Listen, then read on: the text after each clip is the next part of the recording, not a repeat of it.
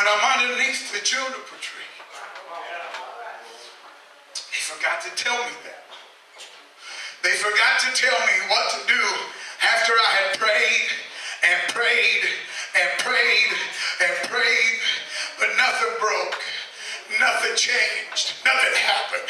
They told me what to do when God answers, but they forgot to tell me what to do when I can't hear him, and I can't sense him, and I can't feel him. They forgot to tell me, in fact, they went beyond that. They said if I'm not hearing him and I'm not feeling him every second, I wasn't saved. And so I was trying to walk by faith, but I was also being indoctrinated. And if you really walk by faith and you don't feel him or see him or touch him, that you're probably not right with him. And I was trying to search my heart, and I wasn't finding sin. And I was saying, God, I don't understand. They said that I must be sinning. And oh, I had to learn it the hard way, that there are times that being a Christian will take you through a valley of weariness. It'll take you through a place where you then question your very existence. A man that knows what he's called to do tomorrow or yesterday will wonder today, who am I? What am I? God, what did you call me for? Folks always say, why do you want to talk the Bible? Because Mother Ferris, I needed Elijah. They didn't teach me in the pulpit, so I needed James to tell me that Elijah was a man just like me. I needed to know that in those days when I couldn't feel it, I wasn't lost. I searched my heart. There was no unknown sin in my life, and I was walking, and man, it gets lonely. But I keep walking, and you keep moving, and people try to console you, but it just doesn't work. And the man of God preaches, and it just doesn't hit. They sing, and it just doesn't get it done. And then we begin to wonder, am I even saved? Do I even belong? Maybe I don't belong anymore. Weary.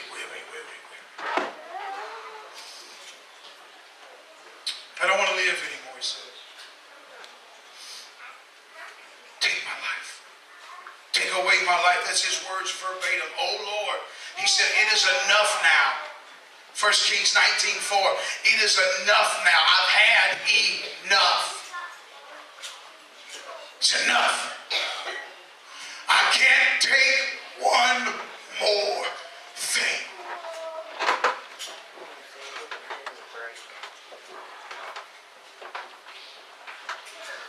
I can't walk another mile. He sat down and he says, God, I can pray fire down. I can pray rain. I can outrun chariots. Now I'm asking you to take my life.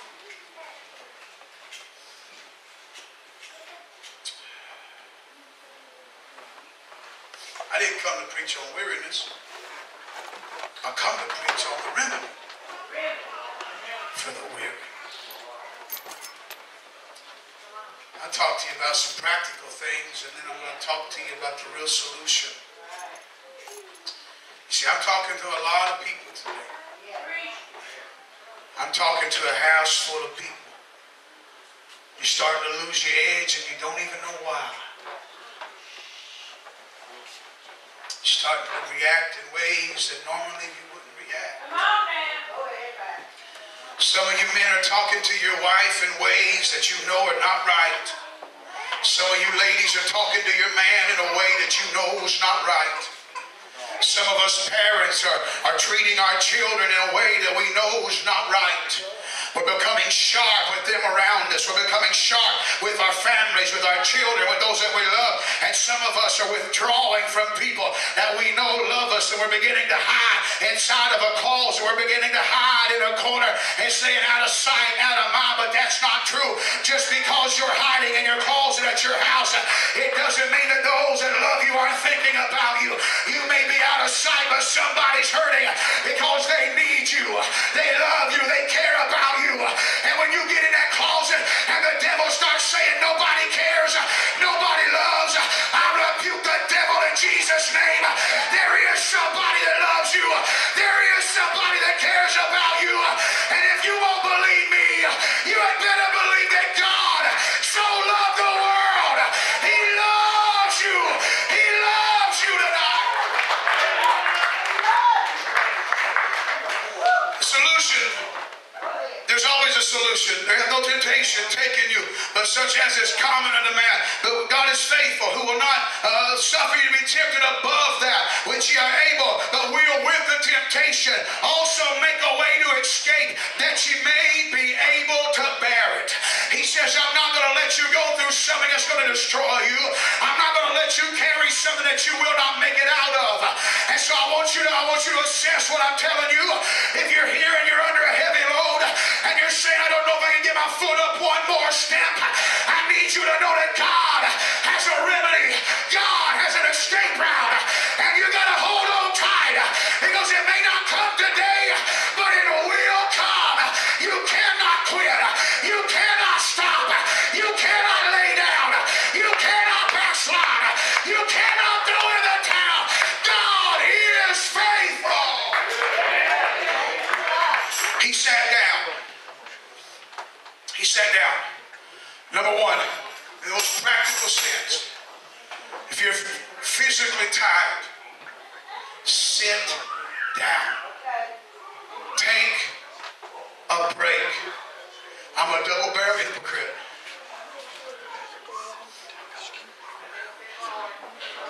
You might as well say it. I'm trying my better. Sometimes you just need to take a deep breath. Shut the stupid cell phone off. Put the iPad away. Turn the television off. Turn the radio off. Or put on some good, uplifting Christian music and just sit in a chair with the Word of God and let it speak to you while your physical man begins to get strengthened. Because the truth is, if you're on the verge of burnout, you're not going to bless anybody. Somebody help me preach for a minute. I almost made a statement Friday night that I'd rather wear out than burn out. But when I went to say that, which has been stated 1,000 times, the Holy Ghost checked me. I sat down with Pastor Greg yesterday and had an incredible season of fellowship, and the Lord had spoke the same thing to him. You see, there's not just two options. The two options is not burn out or rust out. The option is be wise. If I'm going to go for the long haul, I've got to learn to sit down every now and then. I've got to learn to enjoy life every now and then, or I will not make it. I'd like to talk to the men and women of God in this house. Those that labor, those that toil, those that teach Sunday school and cook and clean and the things that you do. You cannot wear out. We're not here for the day. We're not here for this moment only. We are here to do something that's going to last eternally. And there's going to come a point that you need to sit down for a minute. Take a deep breath, drink a glass of ice water, and let God minister to you physically. That's the answer to the physical side of things.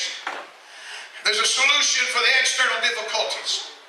James said, my brethren, count it all joy when you fall into divers temptations. We need to start counting. We're so negative. We're so negative. I'm a realist. Oh, you're negative. You're a pessimist.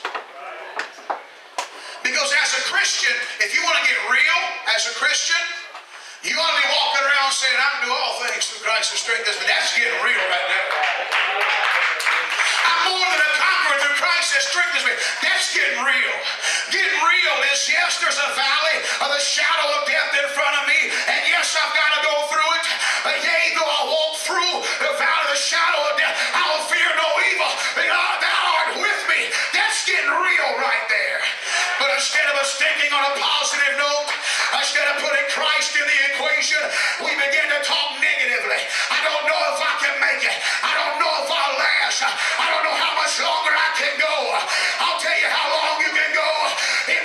of Jesus, you're going to make this race all the way to the end, because he's not just the author, he is the finisher. He's got a plan. He will walk with you. He will talk with you. He will give you strength. He will help you in your time of weariness. Count it all joy. He says we're also to seek peace with all men. Be careful not to let a root of bitterness spring up. And see, I know that the enemy's trying to do that. He's trying to cause us to have a breakdown of peace between the brethren. And it's not just that he wants division in the house. He wants bitterness in the heart. If he can get bitterness in the house, it will spring roots and begin to choke out everything else. And you say, I ain't hurt nobody but myself. That's nonsense. You belong to a body. And when bitterness gets inside the arm and it begins to make roots, it's going to spread. You got to be careful, brothers and sisters. You got to get your head all right. The enemy is very cunning. He's very subtle. And we got to follow peace with all men. Holiness. Holiness with all men. Or else I will not see the Lord.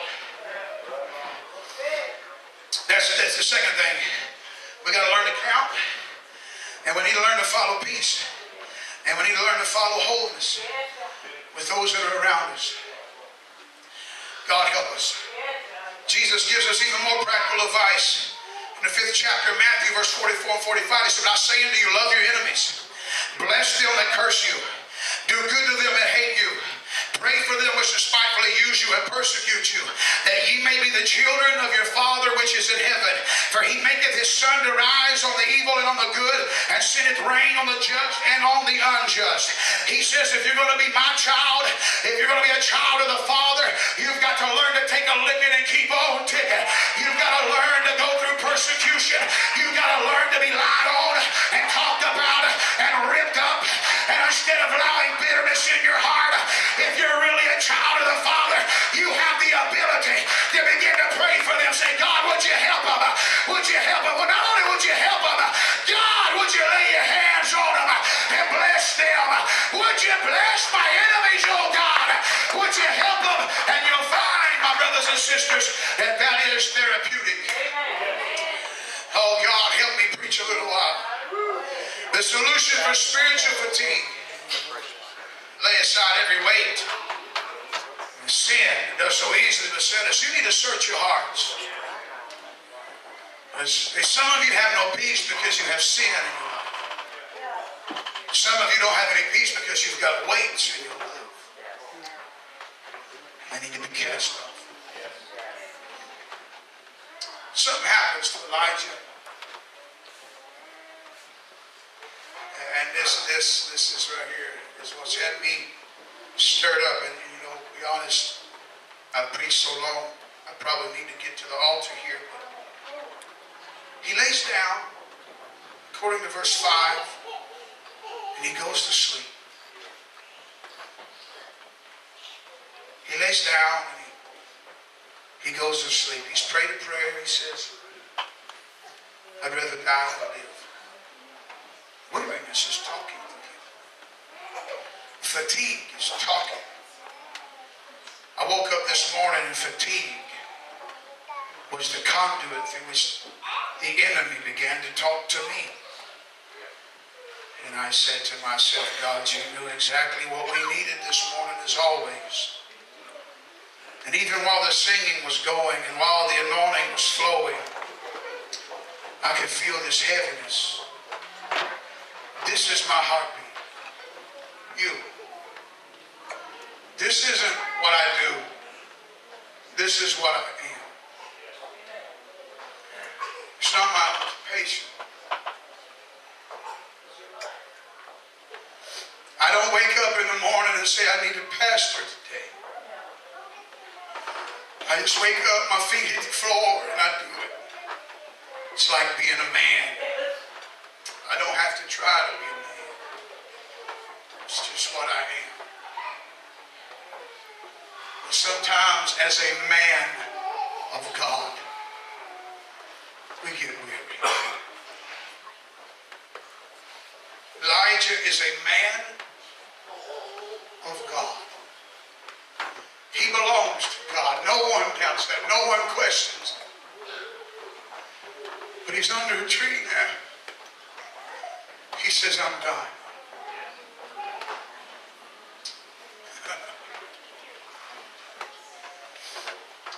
How many's glad that God knows where you're at right now? How many's glad God knows where your juniper tree is? Raise your hand. Because Elijah thinks he's alone. Elijah has prayed for death. Elijah has laid down and went to sleep, hoping that he would never wake up. But you know what he wakes up to? It says, and then behold, an angel touched him and said unto him, rise and eat. And he looked, and behold, there was a cake baking on the coals and a cruse of water at his head. And he did eat and drank and laid him down again.